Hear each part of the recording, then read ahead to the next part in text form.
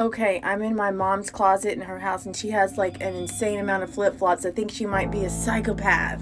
Wow, look at all these flip-flops.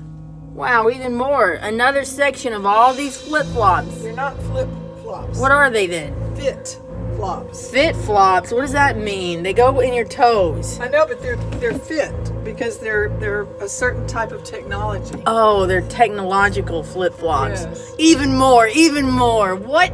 Yes. What? I can't believe this. How many do I have? A zillion. And you're wearing some right now and you counted about 32 flip-flops? Uh-huh. And do you ever think Scarlett O'Hara is going to come and kill you in the middle of the night? Because of my fit-flops? No, because she looks like a psychopath.